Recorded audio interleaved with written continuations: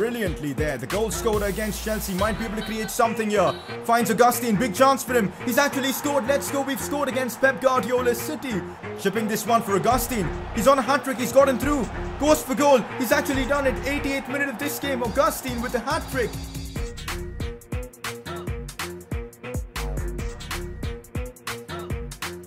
So here we are back again, episode number 4 of the Leeds United Career Mode series. Last episode was a pretty important episode for us, especially on the transfers front as we wrapped up all our signings with deadline day. Of course, this window has been super successful for us, signing the likes of David Brooks, Nketiah from Arsenal, Saka as well on loan, and even Juan Foyth. So we've done some pretty impressive transfer business already in this series. On the pitch though is where we've proven all the doubters wrong. I mean, surprisingly, we're 6th in the Premier League right now, which is absurd, but we've been unbelievable, especially against the big boys, and things are going well for us, and let's hope we can keep that up in today's episode. Also, a lot of you guys were asking me to get the player faces sorted for this series, so I've gone ahead and done exactly that with the help of the realism mod, and look at that, we've got Leo Messi with a new player face, and it looks so freaking realistic. And of course, we've got player faces for our new signings like Nketiah as well, who now looks pretty realistic, as well as Bukayo Saka. So yeah, the new player face mod is definitely fantastic. I don't know why I didn't install it previously, but hey, we've got it now. This is going to be an episode where we make a lot of progress, especially in the Premier League, and also a lot of youth academy stuff to go through as well. So if you guys are excited for another episode of this series, keep the support coming in with a like on the video, subscribe if you're new around here,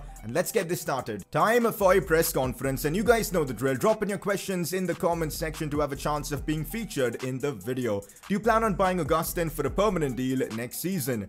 That is a very good question. Augustine last episode did something extraordinary, scoring a hat-trick against Manchester City and getting us all 3 points. He was simply sensational in that game, and honestly, if he keeps this form up, I don't see why we shouldn't be going for him next season. His valuation is about 11 million, so maybe come end of season his value could go up to like 15-16 million, and for that price, I think he'll be worth it. So it all depends if he can maintain this kind of form in the Premier League. 3 games played so far, 4 goals for him. If he continues on this path, next season we might just have to go for him and make him a Leeds United player. Another very interesting comment: change your formation to a 3-5-2 because then you can play Ben White, Liam Cooper and Juan Foyth. Then play Saka as a left mid because that is his natural position. Also, you've got experience playing this formation with Bayer Leverkusen. By the way, I love this career mode and can't wait for future episodes. I'm glad a lot of you guys do enjoy this series. I really appreciate the support. So back to the comment. That's actually a very good shout. Now, you guys have noticed we've struggled against the smaller teams. We've been, struggling to create chances against them. So maybe playing in a bit of a more attacking way against the smaller teams could be the play, and that's where the 3-5-2 formation comes into play, and that's what I'm going to try and do in this episode. Against some of the bottom half teams in the Premier League, we'll give this formation a go and see how it works. It gets all our defenders in the team, and also it gives Saka to play in his natural position. We get to start Nketiah along with Augustine, Pablo Hernandez in that cam role. This formation might just really work well for us in certain circumstances. We'll give it a go. Next up, what position do you expect to finish with a fantastic start to this season? 6th in the Premier League at the moment with 3 wins and 2 draws. Honestly, after having such a good start to the season, I'm looking at a top half finish. I think we can do it. I think we can finish top 10 in the Premier League in our first season with Leeds. It is definitely possible. We've seen other newly promoted sides do it in the Premier League like Sheffield and all, so I'm confident. Of course, we need to maintain our form and also start winning against the smaller teams if we've got any chance of making it into the top half of the table. But yeah, that is what I'm aiming for now at this point. But with that press conference done, let's move on. What an episode it was for Jean-Kevin Augustin as he scored a hat-trick against Manchester City in the Premier League, and it was simply sensational. He had a bit of support with David Brooks having a phenomenal game, but when you score a hat-trick, of course you're going to pick up the Player of the Episode award. I know I just spoke about the player face mod, but honestly, this is fantastic. I'm so glad we've got this in the series, and if I'm not wrong, there are about 600 new player faces added to this series now, and which is absolutely fantastic. Messi, De Jong, most of the Barcelona players now have proper player faces. Of course, a lot of the Premier League teams' players have now proper player faces, and I'm sure you guys will notice that in game, so I'm glad we've got that sorted. Here's a quick update on our season goals. Of course, I just spoke about a potential top half finish in the Premier League. Let's hope we can push towards that. Calvin Phillips has been in good form. We just got to hope he can keep that up. Only one game so far this season, we've had over 55% possession. I'm hoping we'll make more progress towards that today. And David Brooks, let's hope he can just keep his form up. So we are starting the episode off with some Premier League action as we take on Burnley away from home. Now, if you've watched my career modes for a long time, you'd know that this is the team I struggle the most against. But since they are 17th in the league with just 4 points, this might be the first game where we actually beat a smaller team in this series, so let's hope it'll happen. But I just get so frustrated playing against Burnley.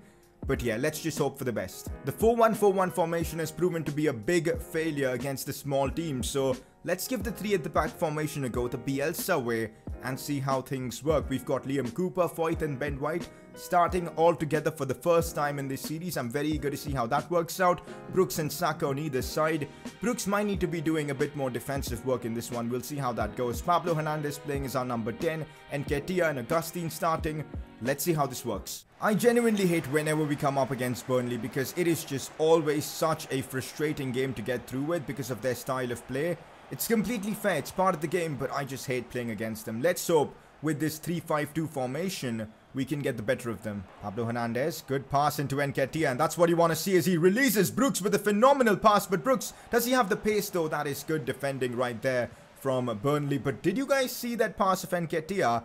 I didn't know he had that in his locker. Oh no, Burnley with a big chance here. We've got to defend this. We've got to defend this. Challenge comes in from Liam Cooper, and it had to be perfect, and I'm glad it was. Free kick for Burnley. It's a good ball, and where's my defense? Click with a brilliant clearance. So far, it's been all Burnley. Not the start I was expecting. Another cross comes in. Ben White helps us out defensively and gets it away. Juan Foyth now bringing the ball forward. Good play to find Nketiah, who does incredibly well to release Click. And now Bukayo Saka could be through, and I'm sure he's onside. Still Saka sees the run of Augustine. Good touch, shoots, and that's in. Augustine just cannot stop scoring.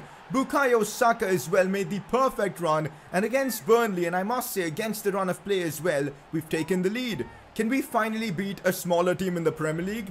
Let's go, man. That is brilliantly done from Leeds United. Saka's pass to Augustine, and also his first touch was simply sublime. I don't know what the Burnley keeper was doing position-wise because he was all over the place, but that was one hell of a finish, and Augustine continues to make a bigger claim that we should, sign him for next season. Let's go. We're leading 1-0 already. Immediately after conceding, Burnley with a cross. The header is brilliant. It's off the crossbar. Oh my god, get it away. Come on, man. How is my player not winning the header there? That is the most typical Burnley goal you'll ever see. Honestly. It's 1-1 and game on. I'm so frustrated with myself for conceding a goal like that. Here's Brooks dropping deep to help out his team, and that is a phenomenal pass for Calvin Phillips, and now Brooks gets it, space to shoot, goes for goal. Big save there from Nick Pope, but David Brooks, he's getting into this game. If he can hit top form, I'm sure we'll get the win. Oh, McNeil is making a very good run here. Ben White's stamina for some reason is completely gone. Cross comes back in the header, off the post again. That is a big let-off there. We could easily be 2-1 down. They might actually still make it 2-1. Kiko Casilla needs to make a save. He does with the rebound. Come on, man. How do Burnley get all the luck in the world? Like, honestly, this is the second time they're scoring a bullshit goal, man. I don't get it.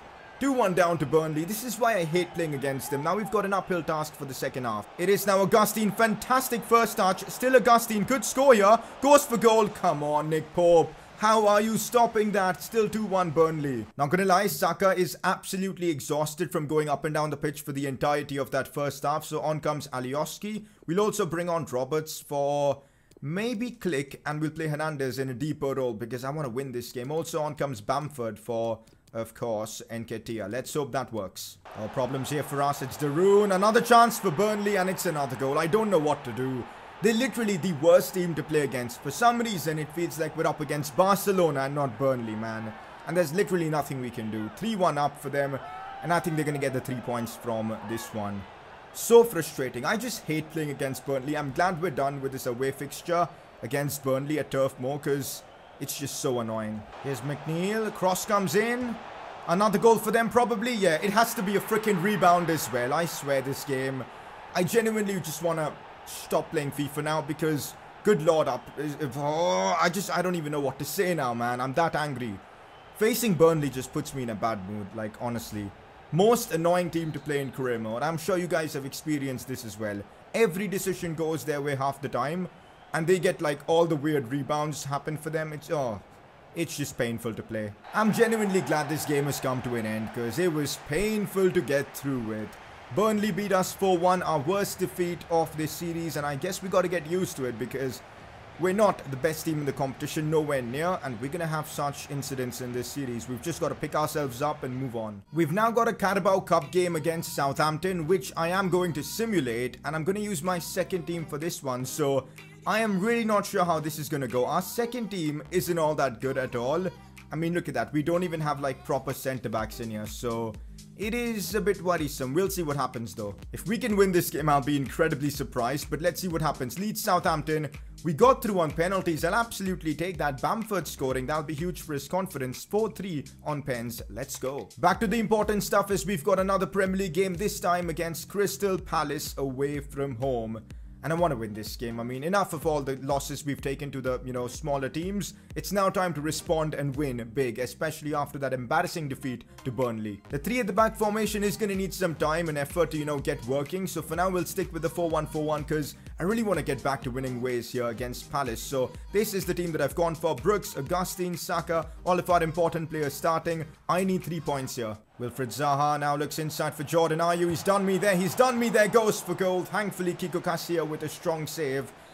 This is also going to be a similar game to that Burnley one. I can feel it, but I'm hoping this time we come out on top. Oh, look at this space Saka's got here to work with on the counter-attack, and he's going to go through. Bukayo Saka with all the pace in the world. Here he goes. Could put in a ball back in, but he's left-footed, so I'm a bit worried. He does put the ball back in. Pablo goes for goal. How is Pablo Hernandez not scoring that? A big opportunity wasted. Saka did literally everything right in that instance. Oh, he's done really well there. Brooks has caught this Palace defense napping. Still David Brooks. Brilliant run. Can he score though? That's the question. Nah, he was lacking that extra bit of pace towards the end as Tompkins recovers. Sees Click making a good run. I could feed this one for Augustine, who's done brilliantly here. Still Augustine. Goes for the pass backwards for Bukayo Saka. Shoots, but it's off target. We're creating chances, but that final shot isn't just working out. Saka does well, and we could release him again. Calvin Phillips finds him perfectly, and here goes Bukayo Saka. Brilliant pace here from him. Still Saka could go for the cutback. Does so. Has to be a goal. No way. How has Brooks not scored that? Saka once again doing absolutely everything right, and we got let down by the finish. Still a chance. Van Holt looks inside from MacArthur. Back to Zaha. It's brilliant football from Crystal Palace. I'm glad we got it away, but it's just the fact that they've got an extra bit of quality with the likes of Ayew and Zaha that we just don't have, and that's really going to cost us. On the ball right now, we can't let him cross the ball. We have done well. Eiling has defended that brilliantly, but they still get the ball, which I don't get how. Now a chance for them with Kouyaté on the ball. Back to Van Aanholt. Long spell of possession here for Palace, and they're trying to bring the ball inwards with Meyer. Like this team, they've got a lot of quality here, and it shows. Kouyaté now. Look at how well they're keeping possession. Still Meyer. Still Meyer. Calvin Phillips finally puts in a challenge, but they still get the ball in. Casilla thankfully makes the save there. Oh, this is not good. This is not good. The control was phenomenal. Good cross coming in for Jordan Ayew. That's handball from him. I'm glad that didn't went in, otherwise I'd be fuming. And there you have it, full time against Palace. The game ends in a 0-0 draw. Considering how bad we've been against the bottom half teams, I'll take a 0-0 draw, honestly. Okay, we've now got some really huge news. Our first ever monthly scouting update, and I'm really gassed for this, to see what kind of players we get. 39 to 45 potential. What? 56 to 82. Okay, Lyndon Harris is showing some good signs. We will sign him up, but good lord, are these awful players. Like, what even is this? Okay, I'm just gonna quickly reject all of these players. Let's take a quick look at the player we just signed. 52 rated Lyndon Harris, 68 to 96 potential. Now that is a big gap. We'll see next month what the scout report looks like on him, and how good he is, but promising, definitely promising. Back to more Premier League stuff as we're up against Aston Villa at home. Now, we've dropped way too many points in this episode already, so this is the game I want to win. We're playing at Elland Road at home in front of our home fans. This needs to be a win. We need to bounce back from that draw and the loss before. Come on. It's good to see players like Saka and Augustine already go up in their overall. That is brilliant. For this game, I'm benching Pablo Hernandez because I feel like his form has been a bit off. So Roberts comes in his spot. We've still got Saka, Augustine, Brooks all starting. And also, I kind of wanted to start Juan Foyth instead of Liam Cooper. So we'll get that done. Phillips is going to captain the team for now. So let's also put Foyth on that right side and Ben White on the left. And there you go. That is our team. Leeds Aston Villa. Let's get into it. Lovely pass into Augustine Sparta. Now it's Click. Big chance here for him. Can he score though? Click. No way. Those are chances Click normally takes based on this season. But he's missed that one.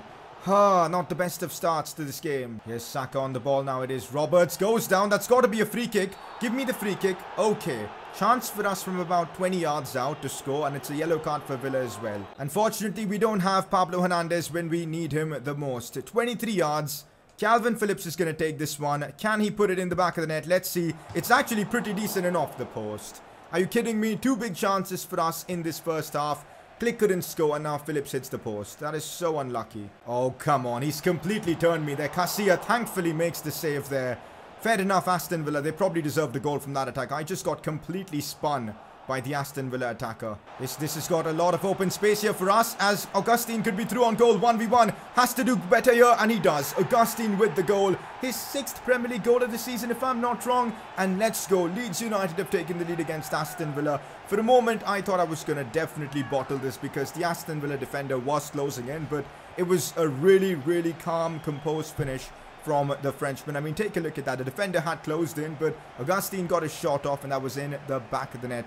1-0 up against Villa. Let's push on and look for the second goal now. Aston Villa could have an opportunity here. They've broken through. Maybe a cross. Yes, it is. And oh, come on. Alioski, why are you leaving your man open like that? Literally moments after scoring, we've conceded a silly goal once again. I swear this game, honestly, 1-1 and game on. It is now Calvin Phillips. Look at how deep Aston Villa are. But the pass to Augustine was brilliant. Goes for goal. Oh my God, Augustine. We've got to sign him next season. I'm sorry, we just got to. What on earth was that for the finish? 2-1 Leeds United. This man is single-handedly carrying us right now. Unbelievable. Off the crossbar and in. We've got to take a look at that goal again because the finish was just something special. And also Calvin Phillips' pass into his path, breaking the lines, was surreal as well. Goal line technology just about going in. Let's go, man. What a finish from Augustine. Why didn't they show us another replay? I don't know, but his 7th goal in the Premier League now. There's no way we're conceding before halftime. No, just no. Header. Oh my God, what is going on? Just get it away, Ben White. What are you doing? Alioski with the block. Just get the ball away. Good Lord, man. What even is this game? It's kind of like the AI get a boost whenever you score. But man, that was so close to being 2-2. We survived the first half, leading 2-1. Second half, I want to secure the win. Click. Sees Bukayo Saka in space, and we know how effective he can be in such situations. Brings it inside. Still Saka now. He might want to go for goal on his own. Off the post as well. We've hit the post or crossbar like twice in this game. Brutal, man. We could be like 3-1 or 4-1 up in this game. Oh, look at Aston Villa committing way too many players forward. And this is dreamland for Saka. Look at the space he's got to exploit. Good pass into Roberts' path. And now it's Brooks. Big chance for him. Gets it inside. But the skill move wasn't good enough to beat the Villa defender. This has been stressful, man. We've managed to hold on. And this was so freaking stressful. But we got it done. 2-1 against Aston Villa. An important win for us in the Premier League. Whew, how tough was this game? And would you look at that? We just about kept 55% possession in this game, and that helps us with our objectives. Remarkable performance by Augustine today. What are your thoughts? Honestly, this guy is just crazy good. I never expected him to be this good, but he's growing in his overall super quickly without any training.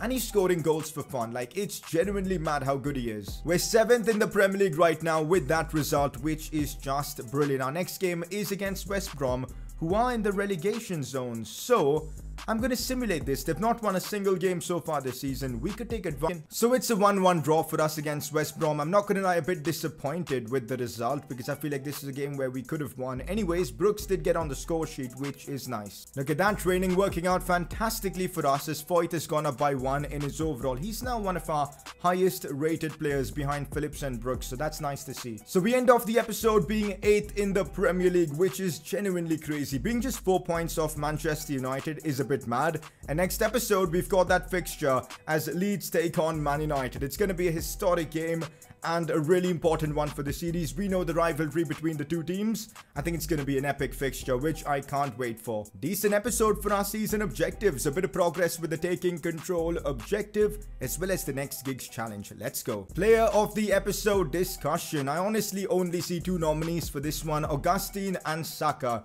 The two of them were absolutely brilliant in this episode. Augustine in particular won us a game single-handedly. He's just phenomenal, man. It's between the two of them. Let me know in the comment section who you think should win the Player of the Episode award. But with that, time to wrap up another episode of the Leeds United Career Mode series. Hopefully you're enjoying this one. A lot of progress made in this episode. We're going to keep that theme up for the next few episodes as well. If you're enjoying the series, drop a like on the video, subscribe if you're new around here, and well, I'll catch you all next time.